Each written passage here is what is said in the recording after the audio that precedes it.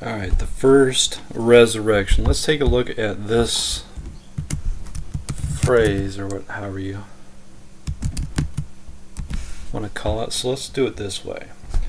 Verse 5, but the rest of the dead lived not again until the 1,000 years are finished. This is the first resurrection. Blessed and holy is he that has part in the first resurrection. On such the second death has no power, but they shall be priests of God and of Christ, and shall reign with him 1,000 years. So let's clarify, I guess, before I move on. We that are born of God, the second death has no power over us. Alright, this should be obvious stuff, right? He whosoever lives and believes in me shall never die. Believest thou this? And then of course we are a holy priesthood right now. We are a royal priesthood and holy nation,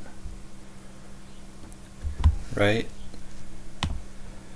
A peculiar people, a chosen generation, a chosen generation. Alright, now the first resurrection.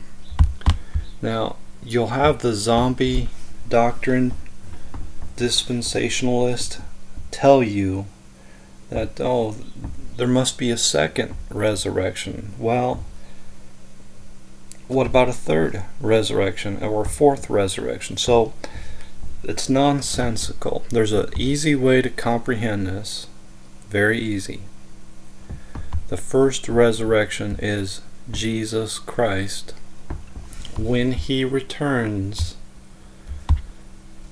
verse 11, is when we are resurrected. When he comes in the clouds of heaven, we shall be changed in the twinkling of an eye. First the dead in Christ, then those of us which are alive and remain shall be lifted up with them. Alright, and this is the judgment day. Those that are not saved are destroyed. Those of us that are saved are changed in the twinkling of an eye. Alright, very simple stuff. But this first resurrection, this is Jesus.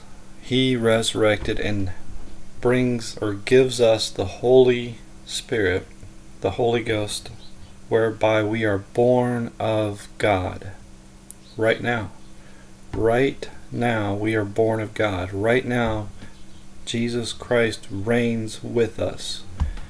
And they lived and reigned with Christ right now. It doesn't say Jesus reigns 1,000 years, because Jesus reigns forever. But the first resurrection is Jesus. We can go to 1 Corinthians 15 and talking about the resurrection of Jesus Christ. But now is Christ risen from the dead and become the first fruits of them that slept. This is the first resurrection. For since by man came death, by man came also the resurrection of the dead. For as in Adam all die, even so in Christ shall all be made alive. But every man in his own order. Christ, Jesus Christ being the first fruits, the first resurrection, the first fruits of them that slept. Afterward, they that are afterward they that are Christ at his coming. Afterward, they, meaning those of us that are saved, at his coming. Afterward, they that are Christ at his coming. This is when Jesus comes in the clouds of heaven. So blessed and holy is he that has part in the first resurrection. The first resurrection is Jesus. He is the first resurrection, the first fruits, and then every man in his own order. Christ, Jesus Christ, the first fruits. Afterward, they that are Christ at his coming. This idea that there's going to be multiple resurrections is ridiculous.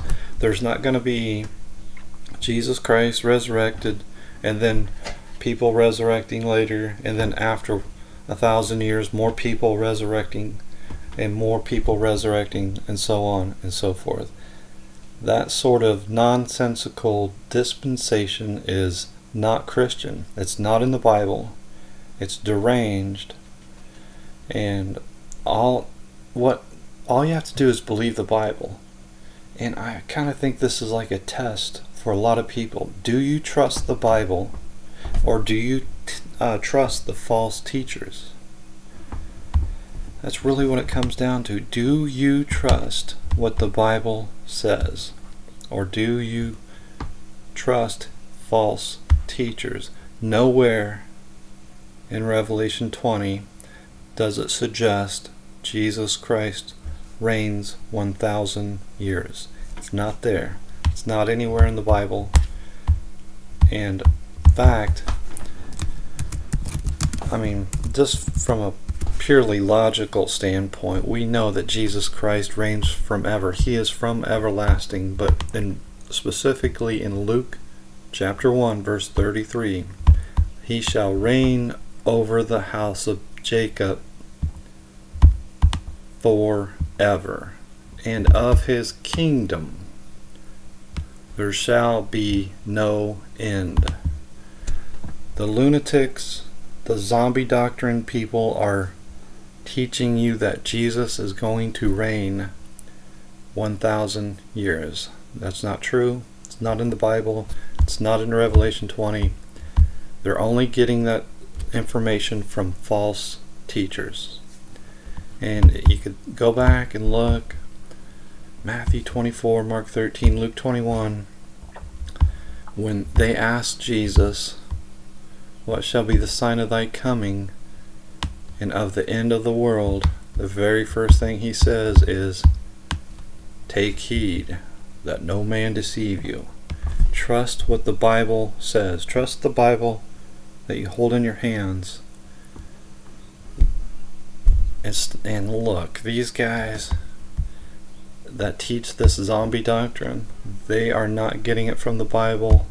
Don't trust the false teaching. Trust the Bible you hold in your hands. Okay, that's it. Have a good day.